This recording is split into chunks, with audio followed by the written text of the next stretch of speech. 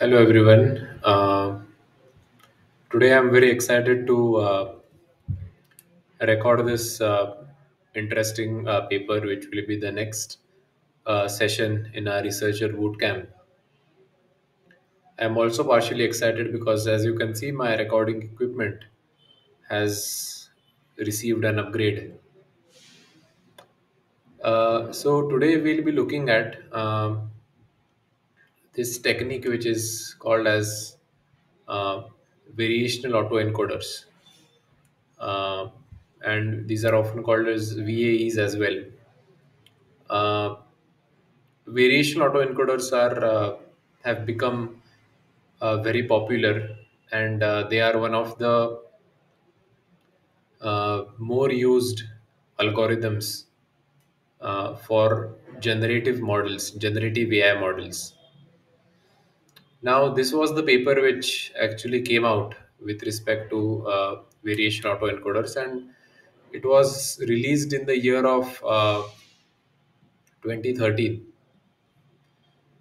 Uh, it is titled Autoencoding Variational Base. And within 3 years, this paper became extremely popular and it garnered wide attention. Now, I have tried reading this paper and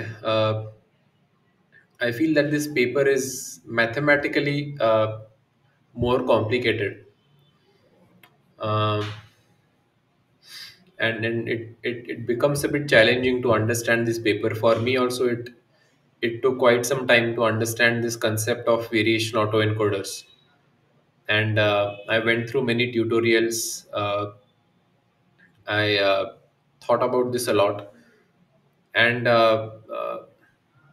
for this session, I thought that instead of going through this original paper, we should go through this paper, which is also a tutorial on variation autoencoders. This also has around 2,500 citations. It is an uh, excellently written paper, and this actually talks about variation autoencoders in a very step-by-step procedure. So we are going to go through this topic by referring to this particular paper. So let us get started. Let's start with the abstract. So the abstract says that in just 3 years, variation autoencoders have emerged as one of the most popular approaches to unsupervised learning of complicated distributions. More specifically, VAEs are appealing because they are built on top of standard function approximators and can be trained with stochastic gradient descent. They have already shown a lot of promise in generating complicated data, including handwritten digits, faces, house numbers, EFR images, segmentation, etc. So, as I said, the paper was released in 2013, and by 2016, they were applied to a range of different applications, and uh, they had turned out to be quite good. So let's look at this particular problem in detail. So we have entered the field of generative modeling. We also saw an example of generative adversarial networks in this case. VAs, I believe, came before that. So generative modeling is a broad area of machine learning which deals with models of distributions P of X defined over data points X in some potentially high dimensional space. For instance, images are a popular kind of data which might create generative models. Each data point has thousands of millions of pixels, and the generative model's job is to somehow capture the dependencies between these pixels. Exactly what it means to capture these dependencies depends on what exactly we want to do with our model. So, okay. So, one cares about producing more examples that are like those which are already there in the database. So essentially, what they are trying to say is that, let me show this with the help of a diagram. So here, what x represents.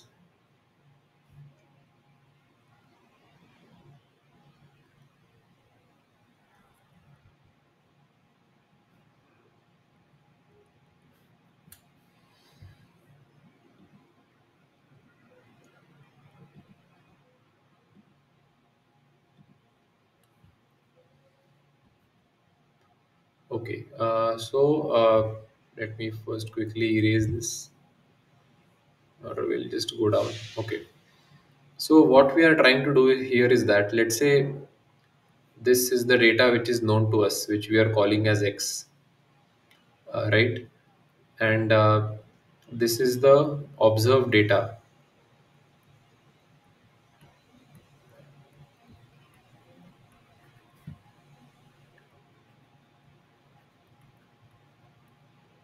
Uh, our task now is that we want to generate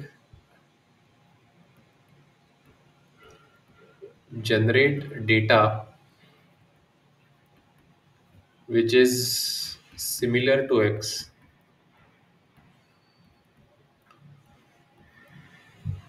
So this is the problem that we are looking to tackle in this particular project. Now, as an example, you might say that, let's say you have been given 10 images of cats, let's say, for example. And when you pass this through the algorithm, you might ask it to generate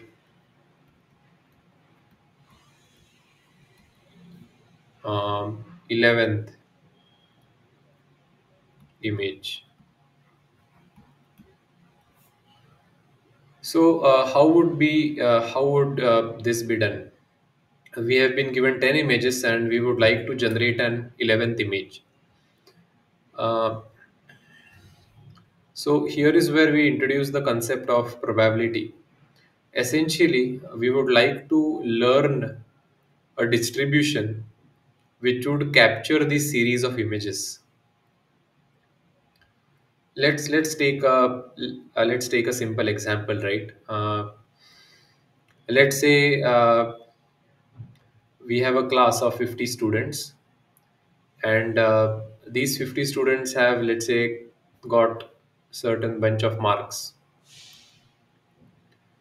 and someone asks you the question that, okay, so there is a new student entering the class. Can you tell me what is the range of marks that this person or this student is going to get after the exam?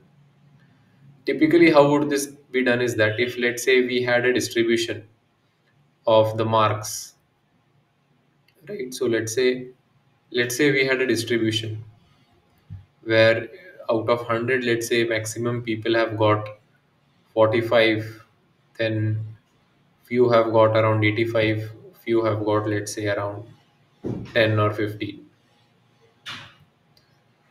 uh, so when someone asks you what is the marks that the new student is going to get, you will say that, with maximum probability I can say that it will be 45, but it can be a deviation around the standard deviation as well. But this 45 number is crucial to you. Now, because you have represented the marks as a form of this distribution, it actually allows you to uh, represent it in a proper way. That's why representing data by distributions allows us to generate a new data point which follows that distribution. I hope you are understanding what I am trying to say. So finally, at the end of it, uh, we are trying to we are learning a distribution which captures our observe data most accurately.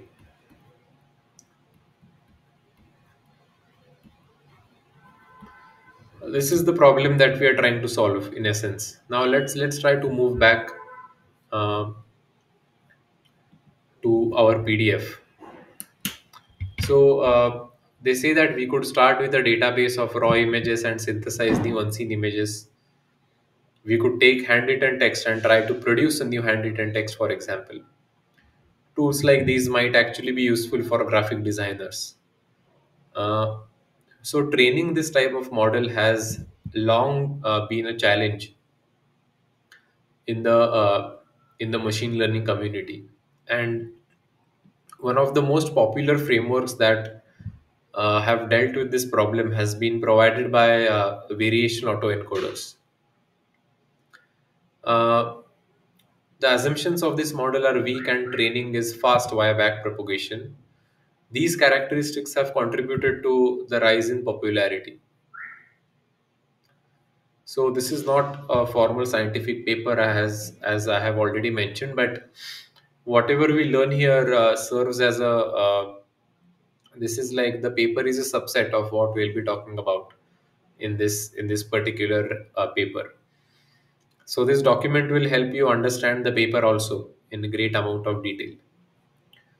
So let's start with the preliminaries. What is the meaning of latent variable space?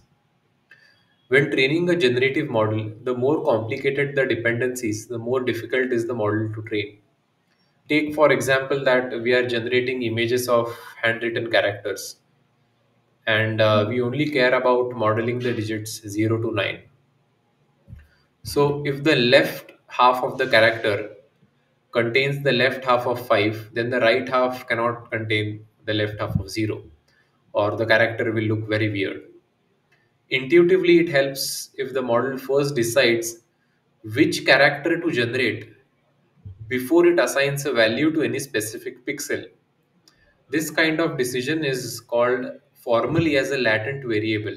That is, before our model even draws anything, it first randomly samples a digit value z from the set 0 to 9 and then make sure that all the strokes are matching that character.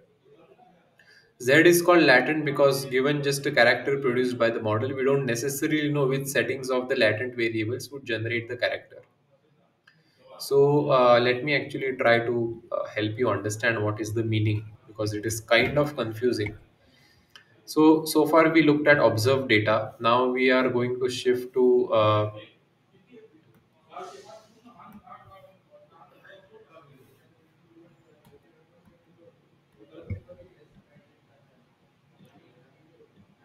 okay. So now we are going to look at unobserved data.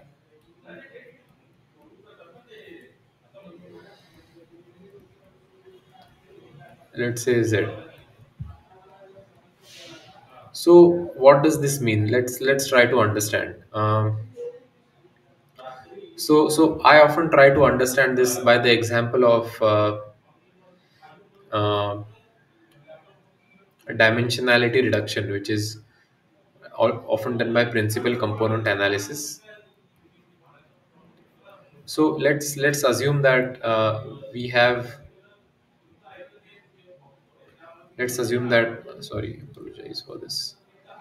Let's assume that we have.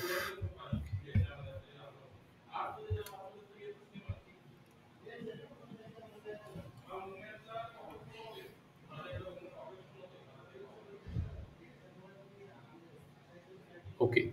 So let's say we have x-axis and y-axis,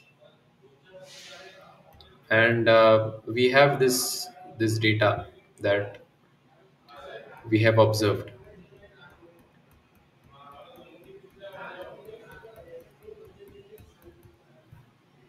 Now, in the problem of dimensionality reduction, what happens is that we represent this data by a direction in which there is maximum variance. So you often ignore the contributions. Let's say we have these two dimensions, x hat and y hat.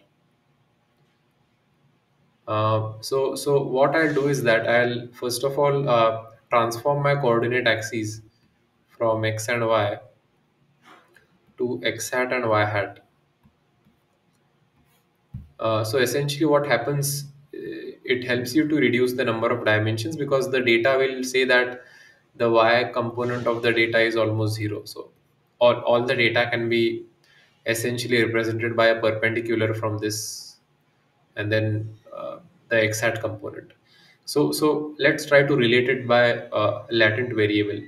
So here, what we are doing is that we are representing the original vector by another representation, which is the reduced order representation of that particular vector. If you have gone through autoencoders, after you perform the encoding, you get a reduced order vector, which is often called as the code. Now, essentially, you are moving from the original dimensions to a new dimensions. So the latent variable z is called to be belonging to the latent space. Now, this space will have a certain number of dimensions which are currently unknown to us. But you can consider this as a reduced order representation of our observed data. You can often reduced order representation. Try to relate it with this example which I have given at the top. Uh, Now, to give an actual physical example of this, mm, let's say you have a document with, let's say the document has 2,000 words, right? And let's say you have a query queue, and you want someone has asked you the question that you have to match it with all the words of the document. So instead of matching it directly with each and every word, what you first do is that you represent this document by a reduced order version of the same document, which might be a vector of 10 digits. And after that, you try to, and of course, this representation you would have optimized such that when you again reconstruct it, the reconstruction error would be minimal as possible. So essentially, you would represent this document by this code vector, which will be a reduced order representation, and you will compare that with the query. This is a very simple explanation, and you might find some loopholes in comparison of this. But the takeaway message from this is that the latent space is something like a reduced order representation of the model variables. So we'll be talking of two variables here in this entire document. One is z or z, and the second is x. Remember that we are learning what is the distribution of this x. That is our problem, but we are going to start with this latent space. This will be important from us. For us, we'll not be starting from the original dimensionalities of the problem, but we'll be starting with the reduced order version of the model. Let's move to the paper back now. Before we can say that our model is representative of our data set, we need to make sure that for every data point x, there is one setting of the latent variable which causes the model to generate something very similar to x. Formally, say we have a vector of latent variable z in a higher dimensional space z, which we can easily sample according to some probability density function p of z defined over capital Z. Then say we have a family of deterministic functions f of z comma theta parameterized by a vector theta, where f is deterministic but z is random and theta is fixed. Then f of z comma theta is a random variable in the space x. We wish to optimize theta such that we take sample z from p of z, and with high probability they will likely be the excess in our data set. So okay, so let's try to unwrap this. This is again a bit involved because we are seeing a lot of different terminologies. Okay, so we'll just try to understand what we are essentially doing, by taking a simple example. uh, okay, so let's assume that these are the axes, and let's say that this is your original data, which is the observed data. Okay, this is a simple example, but I think all of the things will be demonstrated nicely with this example. So this is the observed data. This is the collection of observed data over here. This is following some distribution which we want to learn, X. Now, what we'll be doing as a part of this is that we'll be starting with a uniform normal distribution Z. Let's say with a mean U, a mean of 0 and a variance of 1. Uh, and this distribution is in, let's say it's so this data is three dimensional. I initially mentioned is 2D, but let's say it's 3D, and we have three axes X, Y, and Z. Right. So this distribution of which is called Z, which is similar to this Z over here. Right. So now from this, how do I go to this? That is the problem that we are trying to solve. Essentially, we'll be doing two things. Firstly, we'll be taking this Z, and we'll be applying a transform to this.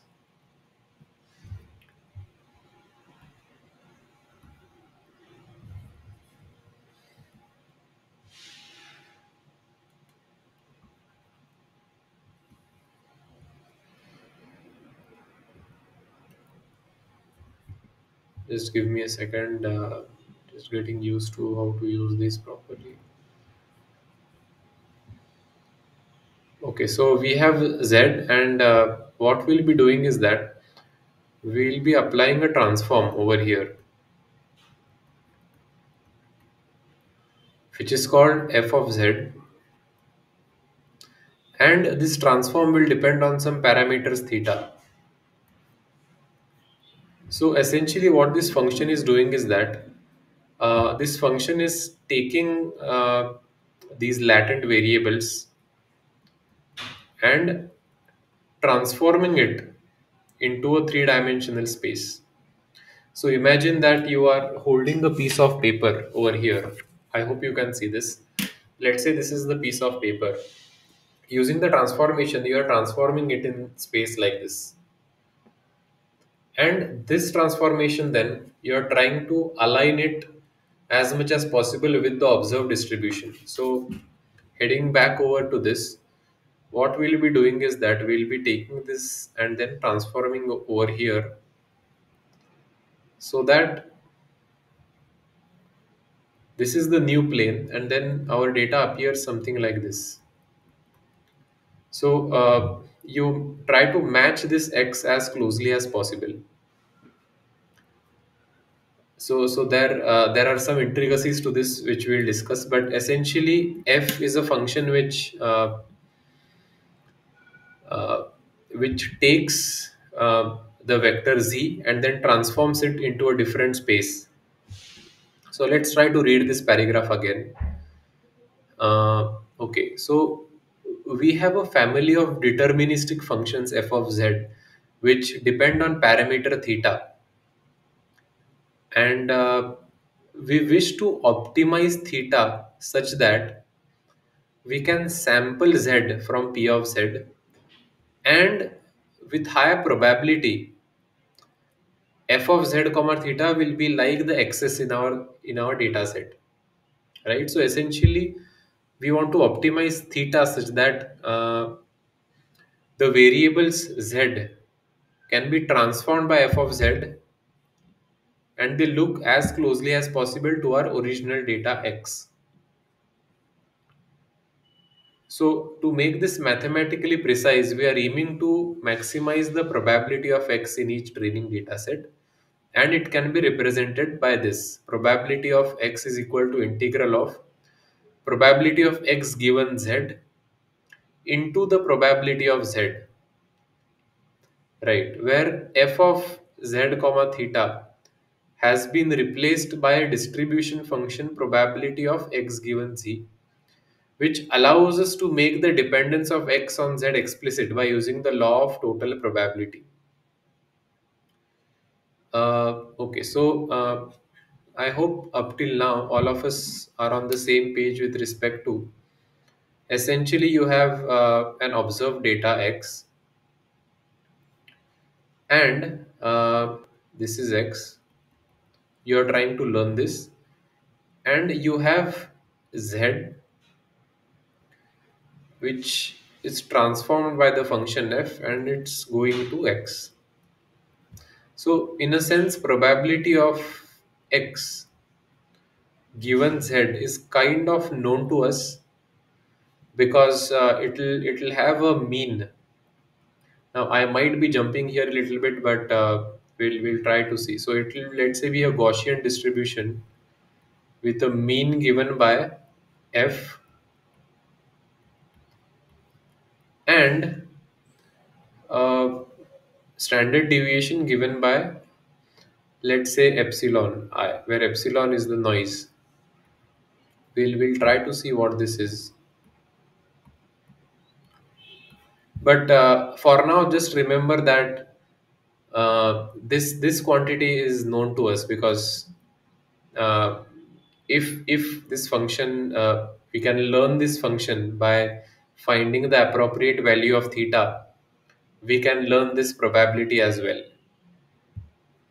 So the final problem then is, if you can see, is trying to optimize this, which is finding a probability which matches closely, finding a distribution which matches as closely as possible to our observed data.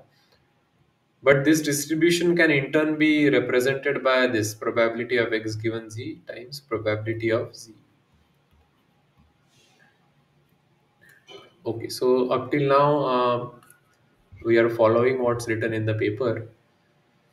The intuition behind this framework called maximum likelihood is that if the model is likely to produce training set samples, then it is also likely to produce similar samples. This is similar to the example of the scores in the exam of the students, where we are trying to model the marks received by the students by a Gaussian distribution. So similarly, we are trying to learn a distribution that can match or reproduce our training data samples and as closely as possible. And we are assuming that the world is a structured place. There is not a lot of randomness in the world, and the world is structured, which allows us to claim that if our distribution matches the training data set as closely as possible, if we sample from that distribution, we will get new examples, new images, new data sets, new handwritten digits which follow the same rules which are set in the images or the data set. In VAEs, the type of this is Gaussian, which I mentioned. It's Gaussian. That is, it has mean f of z and covariance equal to identity matrix I times sigma, where sigma is a hyperparameter. So essentially, we'll okay. So let's try to move next. In general, and particularly early in our training, our model will not produce outputs that are identical to any particular x.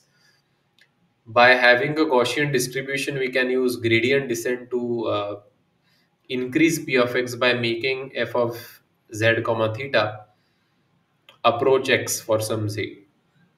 Okay, so this is all we have covered. Okay, so now let's come to the main part of variational autoencoders.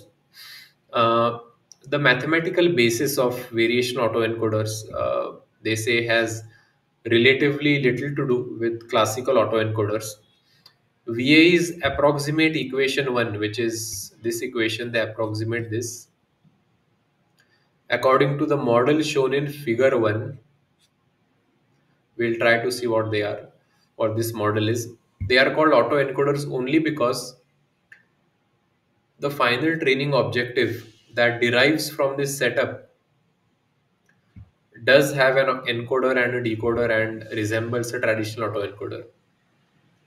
Unlike sparse autoencoders, there are generally no tuning parameters which are analogous to sparsity penalties. Okay, so to solve equation 1, there are two problems that VAs must deal with: how to define latent variables and how to deal with the integral over z. VAs gives a definitive answer to both. Firstly, how do we choose the latent variable z such that we capture the latent information? Returning to our digits example, the latent decisions that the model needs to make uh, before it starts painting the digit are actually more complicated. It needs to choose not only the digit but the angle, the stroke width, and there are many abstract properties. Ideally, we want to avoid deciding by hand what information each dimension of Z encodes. So VAs take an unusual approach. They assume that there is no simple interpretation of the dimensions. Instead, they assert that samples can be drawn from a simple distribution, a Gaussian distribution with a mean of 0 and covariance matrix, which is the identity matrix. How is this possible? So this is quite interesting. Let's have a look. The key is to notice that any distribution in d dimensions can be generated by taking a set of d variables that are normally distributed and mapping them through a sufficiently complex function. For example, say we want to construct a 2D random variable whose value lies on a ring. So let's say we want to construct something like this. What happens is that we construct a Gaussian first, which is a uniformly distributed variable set, and then we can apply a very complicated function g of z here, which takes it from this image on the left to the image on the right. This is exactly the strategy that VAs use to create arbitrary distributions. So let's try to see what that means. Let's say we want to generate a distribution which looks something like this. This is a random distribution. What VAs say is that we'll always start with a Gaussian and we'll apply a sufficiently complicated function f of z with parameters theta, which will take it from here to this complicated function. Now, in the example, in the paper, they have given a very nice example where you can take it from a Gaussian and you can apply a function to take it to a ring. So essentially, let's say there are many images that we have given, and we want to learn a representation of these images. VAs claim that, let's say we start with a normal distribution, there will always exist a transformation that can take it from a normal distribution to the distribution of the images. So here in this quantity, this quantity over here,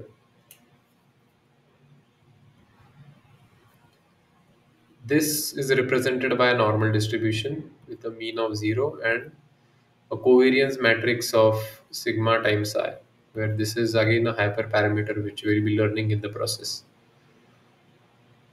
Or you can even actually set it to 1. So this is not actually learned, this is unity. Okay, so now all it remains is to maximize equation 1, where p of z is equal to the Gaussian distribution. As is common in machine learning, if we can find a computable formula for p of x and we can take the gradient, then we can optimize the model using stochastic gradient descent. It is actually conceptually straightforward to compute p of x approximately. We first sample a large number of values z and compute p of x. The problem here is that in higher dimensional spaces, n needs to be extremely large before we can have an accurate estimate. Let's take an example of handwritten digits. Say that our digit data points are stored in a pixel space in 28 by 28 images.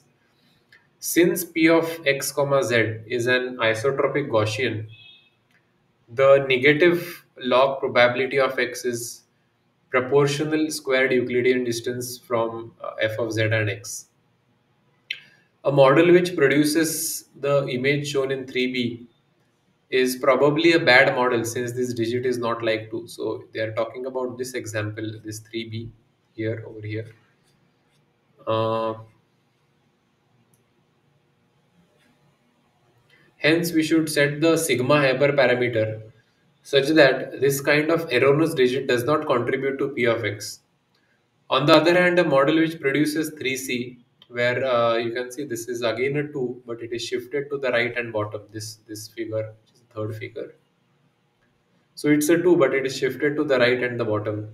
Unfortunately, we can't have it both ways. If you take a square error, let's say as a matrix, probably here the mean square error will be high because it's shifted, but you can see it still represents a 2, right? So even if our model is an accurate generator of digits, we would likely need to sample thousands of digits before we produce a 2 that is sufficiently similar to the one. Instead, VAEs alter the sampling procedure to make it faster without changing the similarity metric. So let's actually summarize what we have learned so far. Okay, so we have a space of latent variable z. From here, we are taking this and we are putting it through.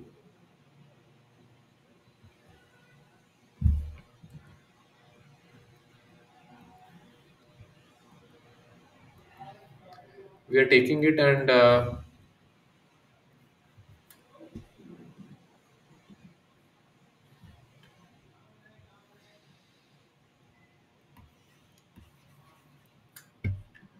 sorry guys, this is taking some time.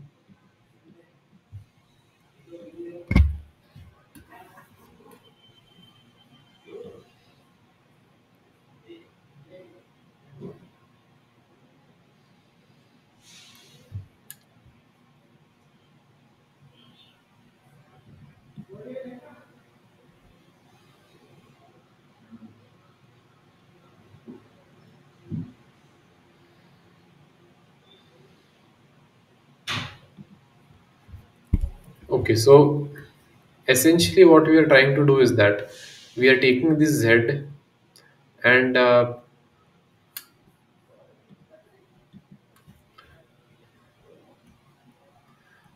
we are putting it through this function f of z, which depends on parameter theta, right? And then we are transforming it into a variable which is, let's say, called x hat. And then now we want to make this x hat as close to our original distribution, which is marked by x, as possible. Now the question is that how do I know what this z is, right? So we have said that from z we have a way to reproduce x, which is okay. But how do we know what this z is in the first place? That information is completely unknown to us. So essentially, we need to find a way to go from x to z, because we can already go from z to x, right? But how do I generate uh, z?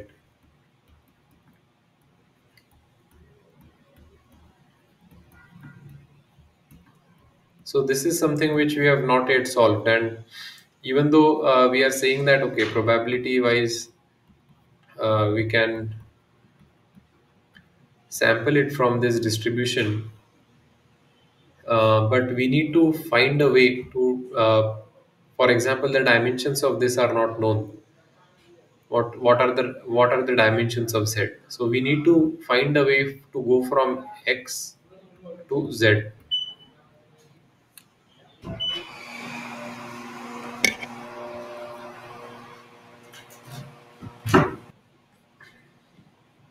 Okay, so how to go from x to z? In practice, for most z, a p of x given z will become nearly zero and hence contribute almost nothing to our estimate of p of x. The key idea behind variational autoencoder is to attempt to sample values of z that are likely to have a produced x and hence compute p of x just from those. This means that we need a new function q of z given x, which can take a value of x and give us a distribution of z values that are likely to produce x. So essentially, what we are looking to find is that we are looking to find a function that is something like an inverse of f of z given theta. We have already looked at the function f in some detail. We are looking to find this inverse actually, which will take in x and give out z. The problem is that f is not known to us beforehand. So what we'll be doing is that we'll be trying to learn a new function x, learn a new function q.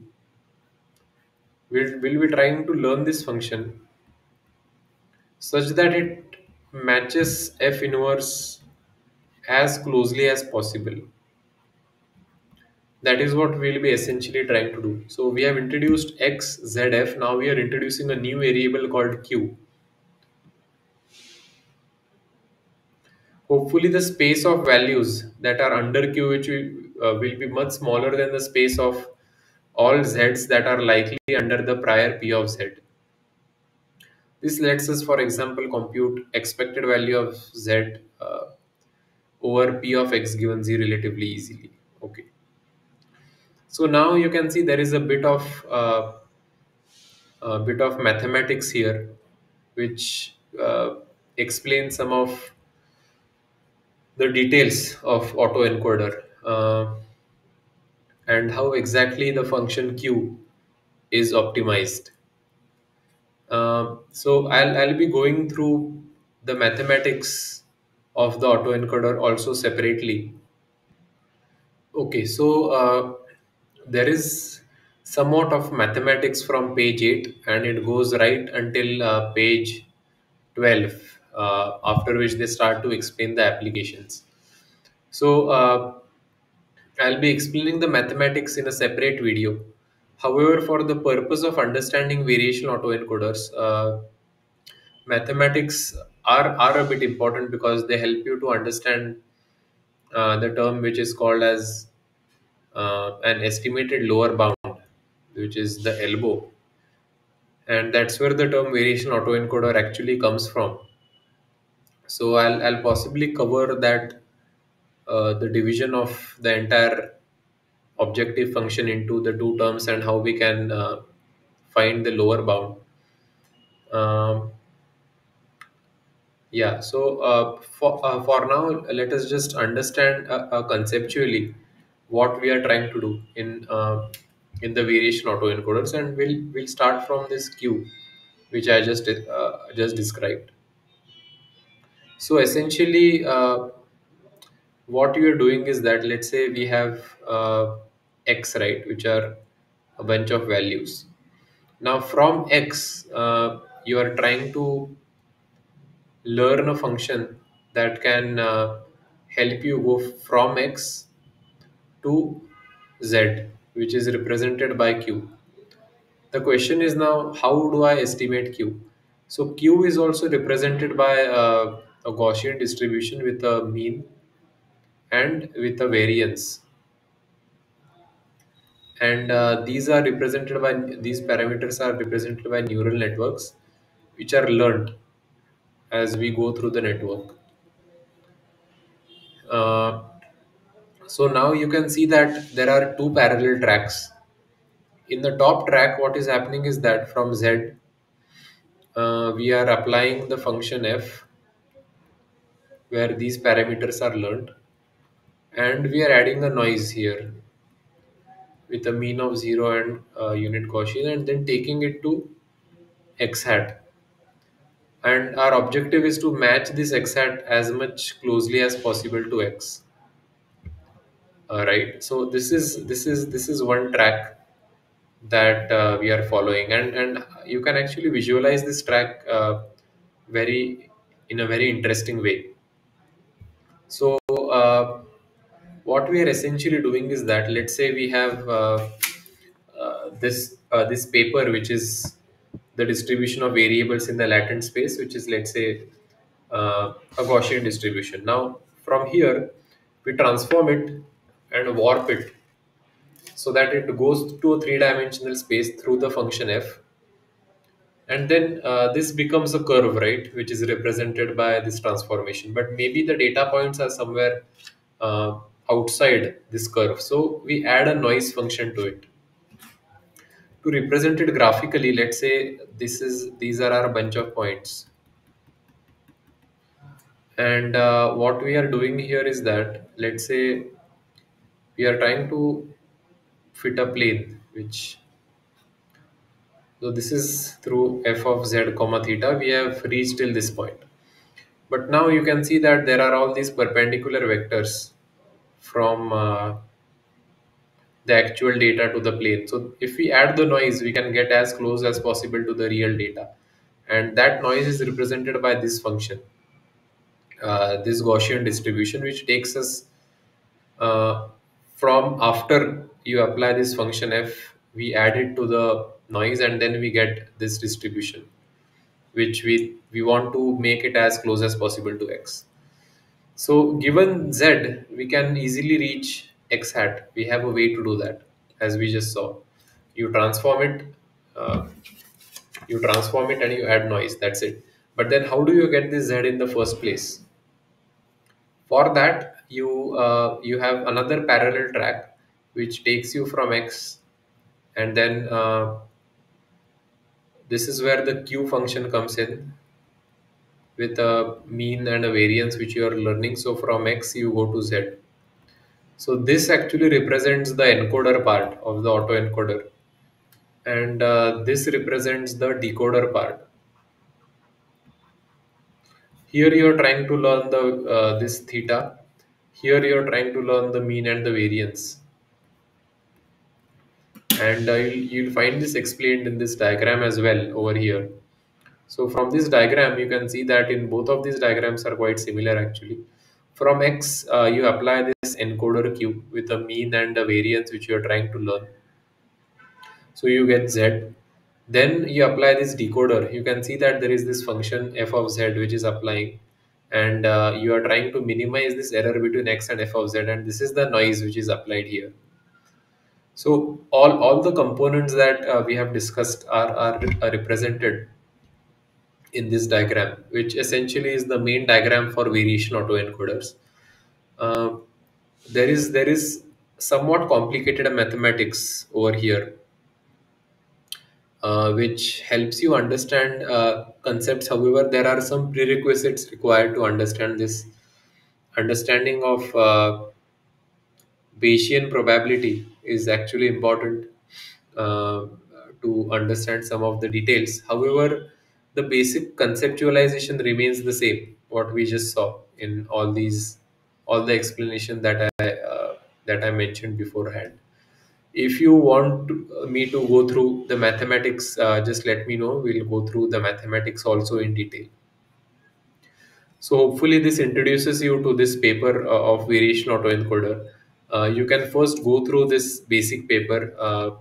Going through till page 7, 8 should be easy for you. After that, you can actually go through this diagram and try to understand it. Uh, and hopefully you will understand the basics of variation autoencoder. This paper introduced it. However, it's a bit theoretical, I would say. We can understand this diagram though, where whatever we learned in the basics is actually covered here, and mentioned in the initial part. So initial 2 3 pages would be readable. After that, it goes into a bunch of mathematics. Um, okay, guys. So this covers the portion on variation autoencoders. If you want me to cover the mathematical portions as well, just let me know.